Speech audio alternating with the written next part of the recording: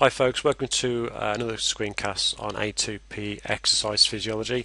Today we're looking at the aerobic energy system, which consists of three stages, which you're going to learn the basic principles of today. Before we progress, just to give some more information about the aerobic energy system, it uses glycogen, glucose and fats to provide the energy for ATP resynthesis, and there are no fatiguing byproducts of this particular system. Alright, so feel free to pause the screencast, take notes. There is more to it, but Rich and I will go through it with you in lessons.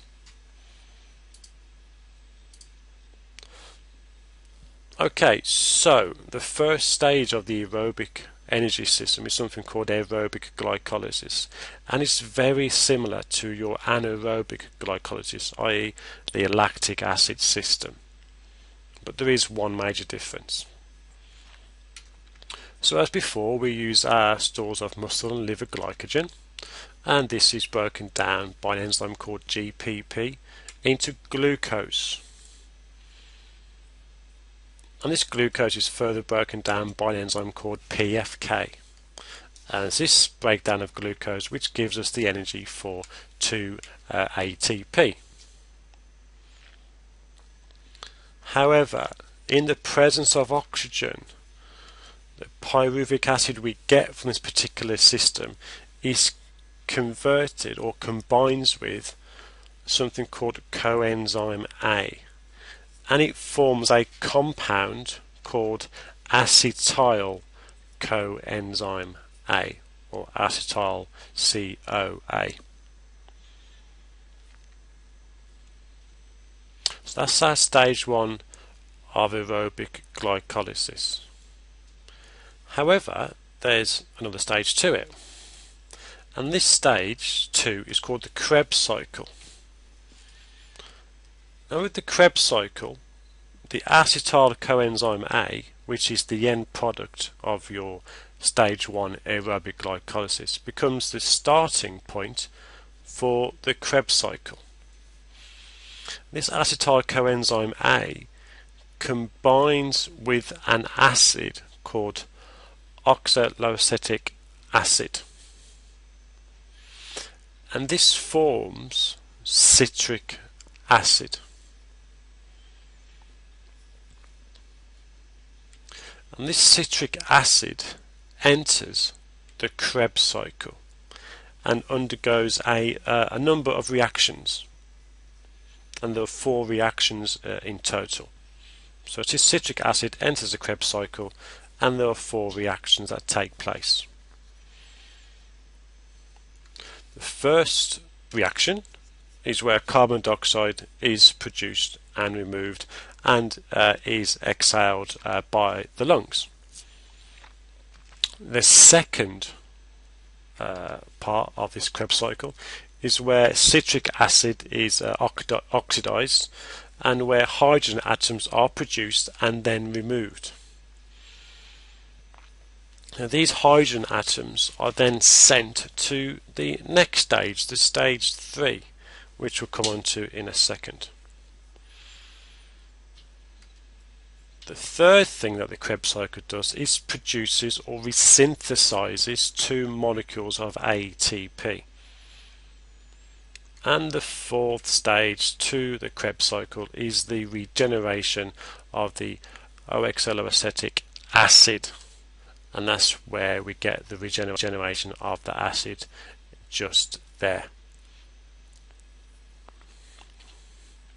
So let's focus on the second part of the Krebs cycle, where the hydrogen atoms are produced, and these hydrogen atoms then become the starting point of the electron transport chain, and there they are just there.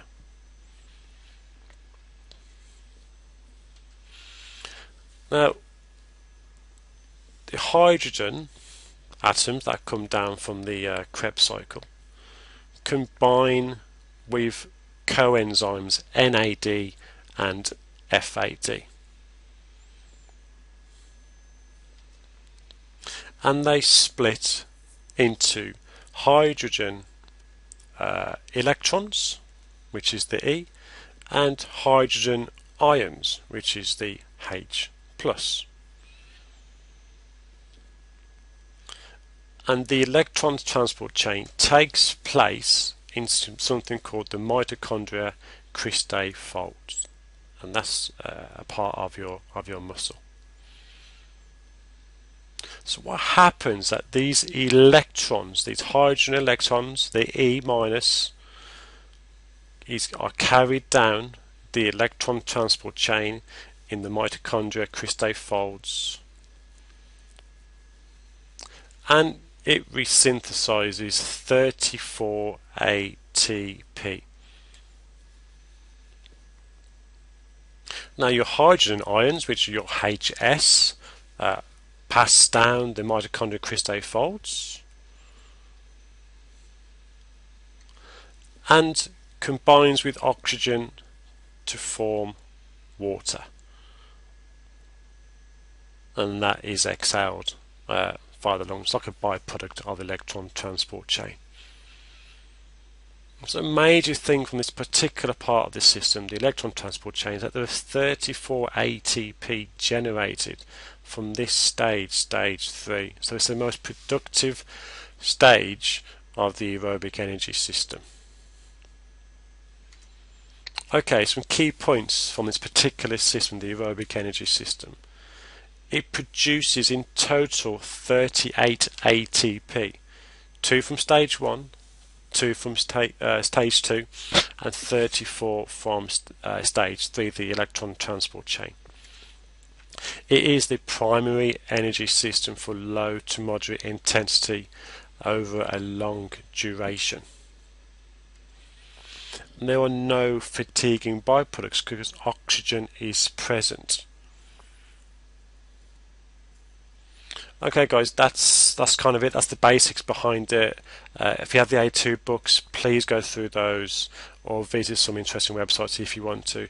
Bring your notes, we'll go over it in a lesson. There's more to it obviously, but that's the basic principles behind it. Okay, see you in lesson.